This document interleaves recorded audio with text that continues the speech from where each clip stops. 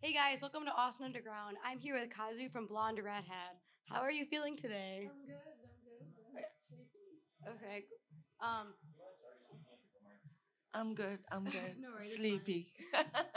What's it like being back on tour with totally new material after nearly a decade? it's really fun. Yeah, it's like it's a process, and then it's nothing is perfect, but we're trying as we go along. Soon. It's sort of the best way to try new songs in front of audience. Yeah, Have you had any like cool memories from this tour at all, or anything memorable? I'm I'm just enjoying because um it looked like tour was about to fall apart until the last moment. Like we Oh didn't have a wow. TM and we didn't have tech person. It all came together like at the really last second, and then it turns out to be like the best crew I've ever had. So Wait, that's so awesome. yeah, it was very testing and also very rewarding. So yeah, it's been Well, I hope you feel more relaxed now that you have a team. yeah, we're starting to get into a groove at That's this good. moment. Yeah. So having this recent album and the last like 9 years apart, how would you say your approach to album making is different than could like compared to, like nearly a decade ago? Uh, I think mm, uh, it's hard to say because there's been we made so many albums, Mm-hmm. on a very early stage. It was more like close our eyes and just did it like as fast as we can, like in 3 days or five Mm-hmm. days, and we were like kind of extremely prepared for the recording. But now, um, we kind of have this mindset to like go in without knowing what you're gonna do, which is quite scary. You just wanna go back to your bed and get under the cover, but you that's also quite how do you say, it's a real luxury to like go in and then not knowing what you're gonna play. We did it kind of like that. I never felt like okay, I'm ready to like I know what I'm gonna play. Mm-hmm. It hasn't been like that, but um Would you we say you have more dealing with time it. to like perfect your album this time? I think it's more about like staying relaxed and Mm-hmm. then not waiting for like sort of magical moment to appear and Mm-hmm. then be able to capture that. I think that's what I learned over the years.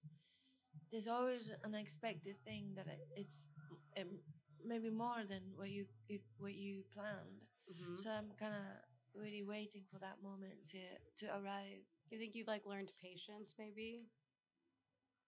Yeah, I think spontaneity, and then knowing like something is in the air, something special in the air, and then when that happens, to move fast and Yes. press the record button or whatever. Yeah, that's those are the things that I think I learned to be aware of. Mm, That's great. mm. So your song Melody Experiment is described as a conversation between two people. How does storytelling influence the way you write your music? And is there any like themes you want to keep exploring or any messages you want to show in your music? um I think I'm really, how do you say, like I'm always like listening to what other people are saying. Mm-hmm. Something sticks out. Again, like it's really subliminal, right? That things that it kind of stays in you. Like people walk by and say something. Let's just sit down and uh, you know spend some time or whatever. Things, whatever it is that it kind of sticks out in my mind. I'm always like remembering and writing it down, and yeah, turning it into a song. I mean, there's never a lack of how do you say, resources or Okay, I source that see. you Yeah. feel you know. Do you feel like you're inspired by like everything, the smallest things? Yeah, I think I'm quite detail oriented. You know, I I I think I must be OCD a little bit, so I go in quite deep, and then I almost think like it's quite obvious what I'm trying to say, what I want to say, and I tend to not spell it out. Like you don't think it's obvious to everyone else, just to Yeah, you? yeah, yeah. And then by the time the record comes out, it's like, fuck, I don't know if I made it clear enough, the message. And especially Melody Experiment, I'm always like, there's so much space and it's so like smooth. I'm always playing it. It's like, I'm not sure if people are getting it. You know, it's like the vibe. And I hope so. Yeah. What do you think are the messages of this album? Or if there is any? I think the the scenes, the, a lot of the songs, like is talking about like ultimate things like life and death, or dying and living. But I think the main theme is that we were able to talk about these things in a kind of light and groovy, sort of enchanted, Yeah, very uplifting yeah. almost. So it's kind of weird to me that I managed to talk about darkest things in a kind of bright context. I'm Absolutely, yeah. quite pleased with that. Yeah, it's a very beautiful way to explore such sad themes. Yeah, thank you. In an interview with Pitchfork, you discussed the many artists that like have inspired you. You know what? I don't read any interviews. I'm not gonna read this one either. It's for my mental health, I suppose. But I think that's a good way to live. Yeah. Well, I just wanted to ask you, like, outside of music artists, what else does inspire you? I know you said the smallest things, but has there a movie ever inspired you, or like a book, or even like an art piece? Because I know you were an art student in college. Wow. I just think like without knowing, I think musicians, we are like at bottom of like of a filtering system, you know. So I think whatever we release is the end of the entire like ecosystem or sewer system or whatever the system that we live in, you know.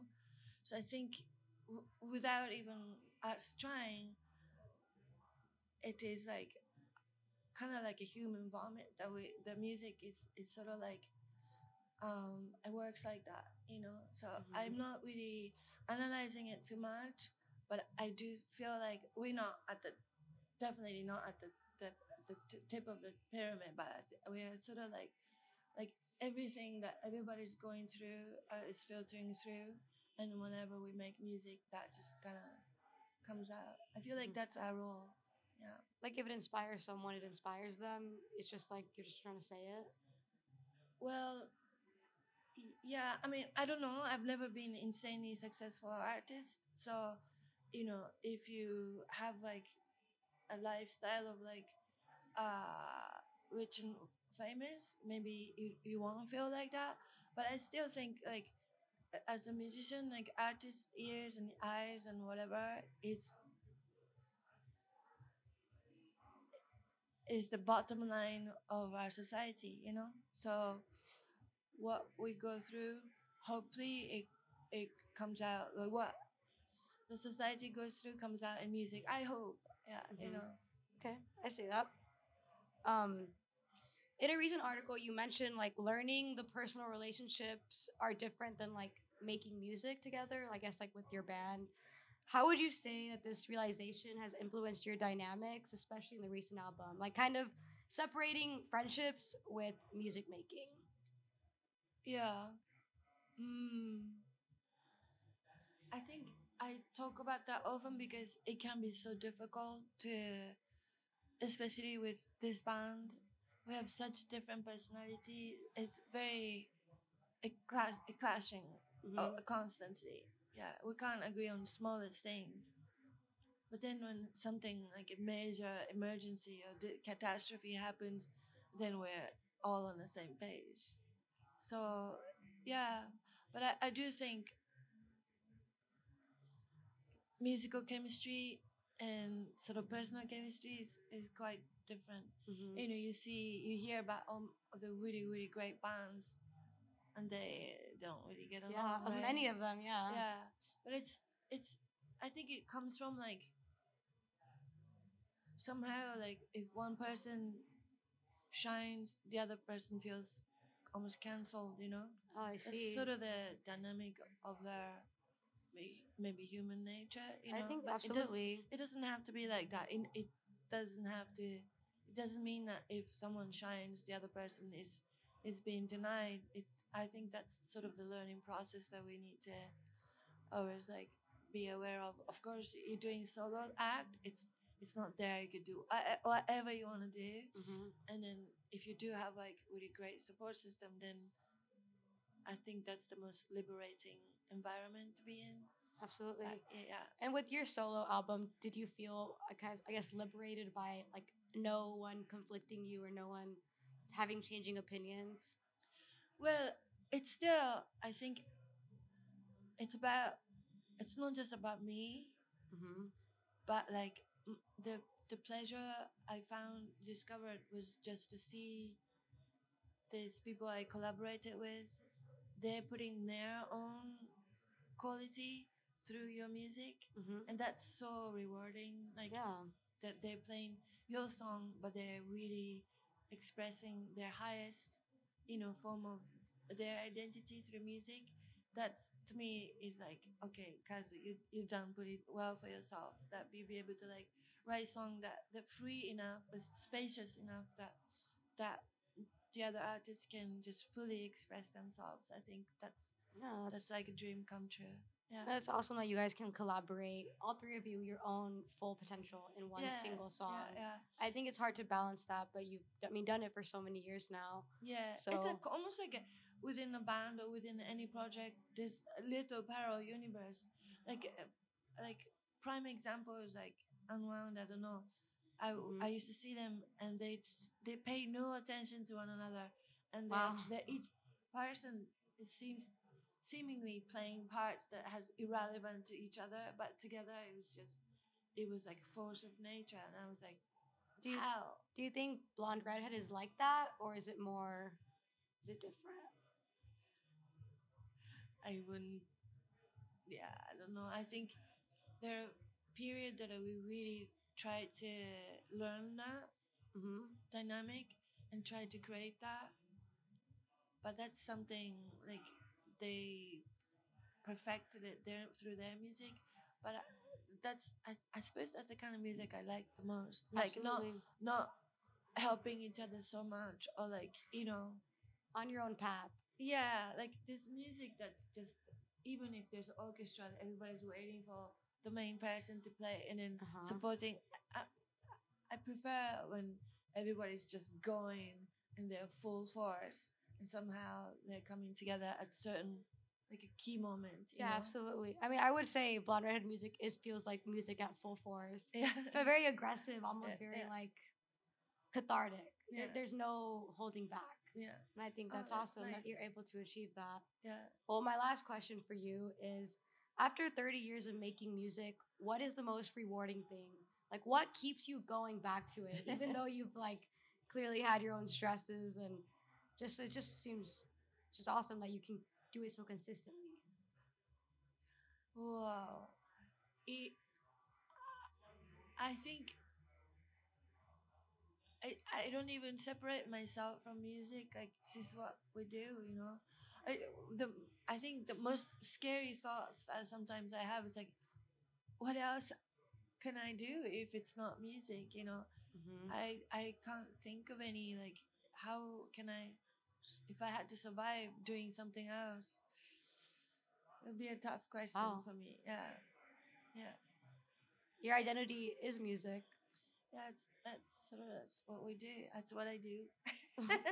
Well, that's awesome. I Yeah. wish I had a passion so like Well, ingrained. that means that it doesn't mean that you're good at it. It just it doesn't mean that. It's just that's what I reach out to. It's like Yeah, it's just yeah. that's your way of Yeah, it's not surviving. it's not an ambition. Definitely not an ambition. Well, you're Yeah. doing it great. So Okay. clearly it's been successful. Thank But you. well, thank you so much for watching. Again, this is Mia with Austin Underground, and that's a wrap. Hang on, I wanna hear. I wanna try your makeup. I don't know how you do it though. Oh, really? Yeah. Yeah. I do like just a regular eyeliner and I just add a little wing. So cute. Yeah, do you use eyeliner a lot? Yeah, I'm out of it now. I know, you gotta put some on. Are you gonna wear some tonight? Maybe my girlfriend was supposed to bring me eyeliner You today. should try to put on some on. But so you use pencil? I use liquid. Yeah.